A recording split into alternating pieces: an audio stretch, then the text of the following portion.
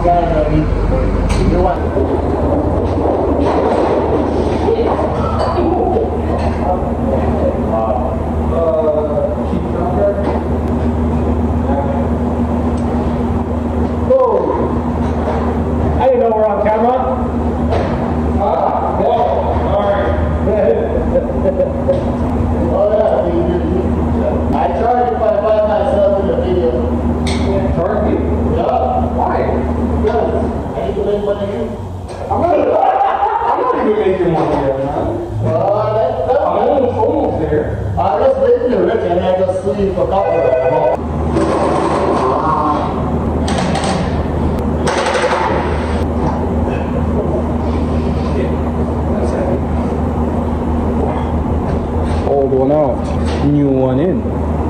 Also, I forgot to mention, it has damping adjustments.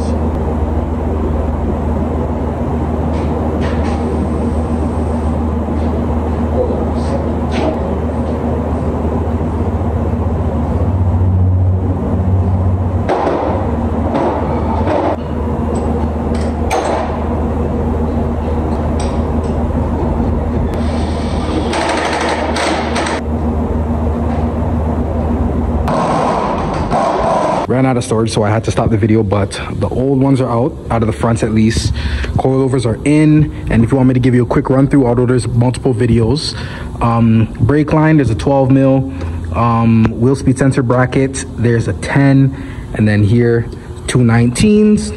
Right here, also a 19 for the tie rods, and then 3 14s up top, and literally you'll have it out just like that. And stupid simple. The adjusting part, I can't tamper with it yet until my wheels are on, and then I can figure out exactly how I want it to fit. So next is gonna be the rears, and then slap on, I don't even know where the wheels are, but yeah, we'll get those on after.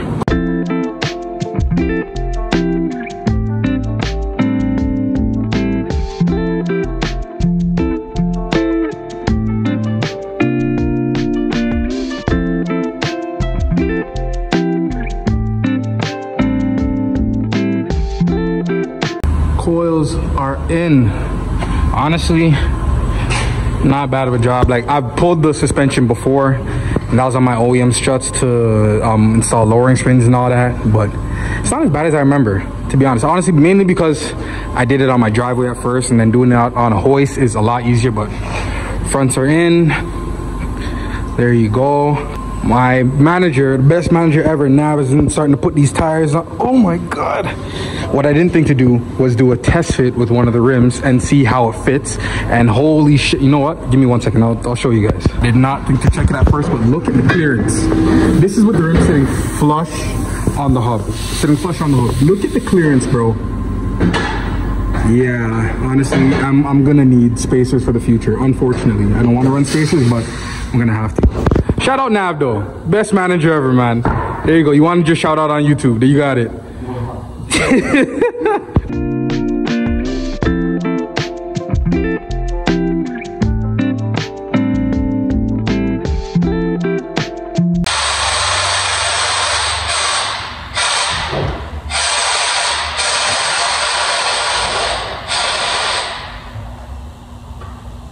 Oh, man, they're pulsing high as shit.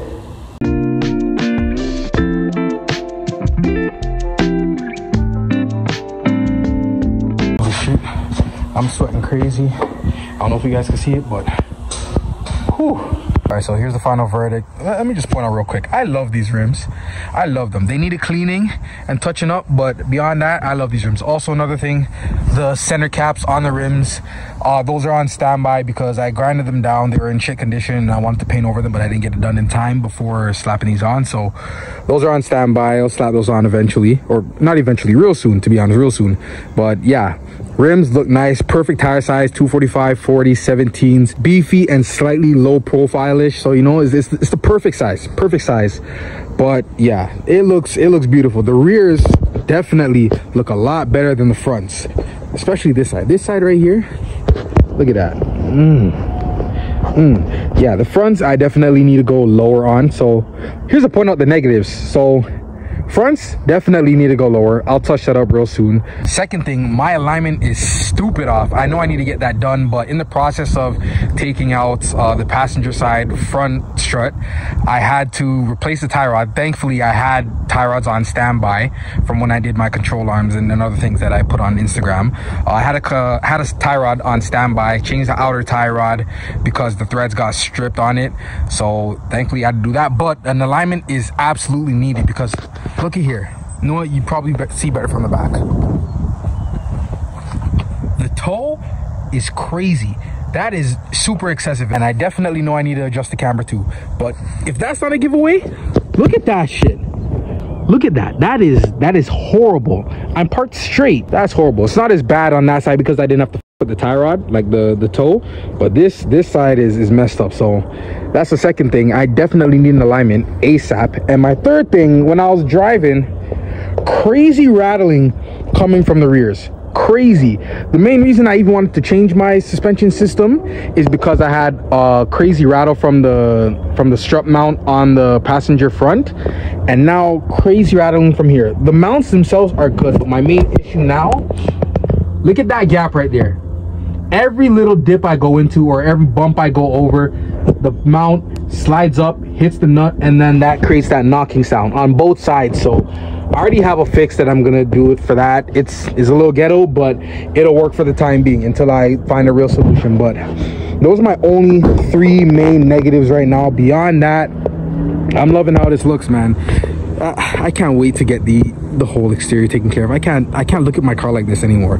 But you guys are seeing the progress. That's the video for today. You know, although I ain't satisfied with how the front looks, at least now it's adjustable and I'm not stuck with, you know, lowering springs and nothing being able to be adjusted. So all right, hope you guys enjoyed the video. You guys stay tuned, like, comment, subscribe, share. You guys already know the vibes, man. Follow me on UbG, that's crazy. Follow me on IG, dubsdaily__. All right, show some love up there, get my followers up, get them subscribers up, and stay tuned, because this year I got a lot of shit planned. And if it doesn't happen this year, next year is gonna be even crazier. But let's focus on this year for now. All right, stay tuned. I'm out.